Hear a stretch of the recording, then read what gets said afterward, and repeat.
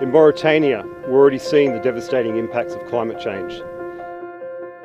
We're seeing desertification, we're seeing drought, we're seeing deforestation.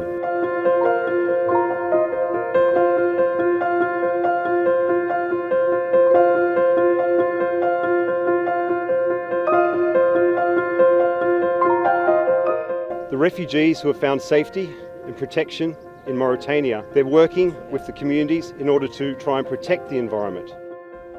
They want a future with a green environment. Together we can make a difference. We need your help in order to scale up the activities and resist the devastating impact of climate change on communities that have very little but are doing the most in order to make a big difference.